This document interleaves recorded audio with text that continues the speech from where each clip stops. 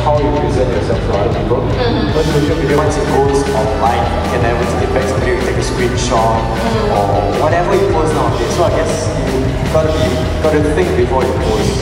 Don't forget your present world and where you are, your physical environment, the people around you, who you interact with. That is very important because who you are in real life is going to be a reflection of how you are in the digital world. So don't forget your physical self and be present, be in the moment. Thank you all for having us today. Yeah, thank you all. We're really happy to be here and share with you in this morning assembly.